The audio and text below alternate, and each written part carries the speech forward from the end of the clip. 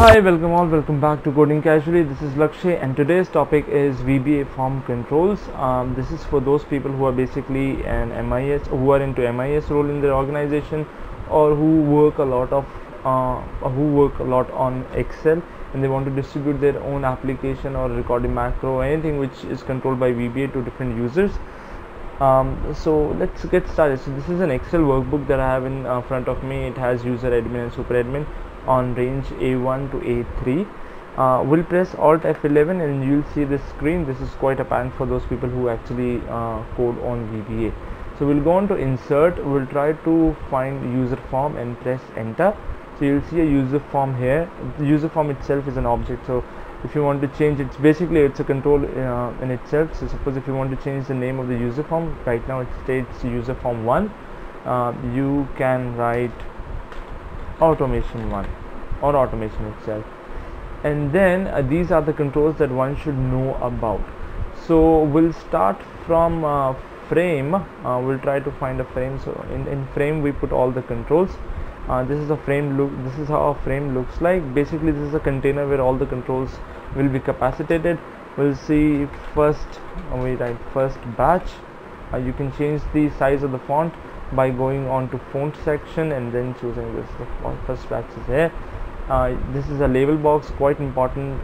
Basically tells the user, this is the input that you have to put in the input box. Suppose if I push it here and I'll say username, username, and username is something that we have. This is a text box in which we get the information. This can have the same thing. Is capable to capacitate alphanumeric. So anything which is writable can be, a user can put it here.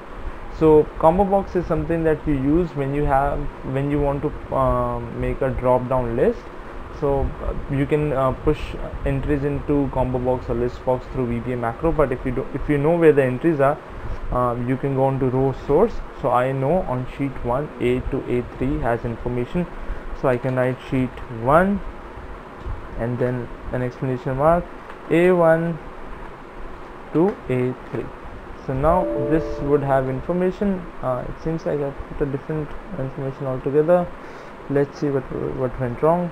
Sheet 1 exclamation mark A1 to A3. Right now I guess it's fine. It has admin super admin, admin super admin. What else we can do? What we can do here is we can have a list box. I have written A2 instead of A1, right, so that it can have all the information, right. So now if you want to push the same information into a list box doesn't have a drop down, it has a scroll bar. So suppose if this is the same, I can copy the row source from here and then push it here. You'll see the data is here. So this is basically you'll see a scroll bar. If you would make it big enough, then it can capacitate like this, or else a scroll bar would also work.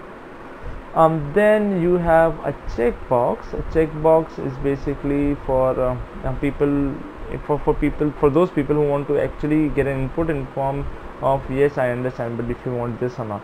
So suppose if you want this, like fetch data through local database, you can write this. So suppose now the application will fetch data from local database. Similarly, for an option box, you can write whether you are a user or a tester. You can have this. You would not need toggle button for sure. We are already coding in frame. Basically we are already putting things in frame. You would need a command button for sure to submit the form that we are just making. So instead of command button 1, you can write submit. So this is how you submit stuff. You would not need a tab strip for sure. You would need multi-page. That is something that I'm quite sure about. So suppose if I make it big enough and make it big enough to capacitate the frame that we have designed, and then what we can do is we can put the frame here. If this is for those people who want to make multi-page applications. So in page 1 we have first batch, In page 2 we can have a scroll bar. We would not need this. We might put image. This is for those people who are developing applications in an organization, so they would want their branding to be there.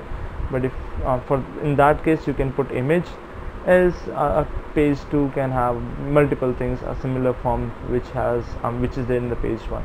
So the whole video was about form controls. If you would go for an interview, you should know about this stuff. If you think this is important and I should code something on the given controls that we've just made, I can do that as well. Just comment and we'll start we'll make a video on that. If you think this is important and can help somebody, please share this video, like this video, and please subscribe to the channel.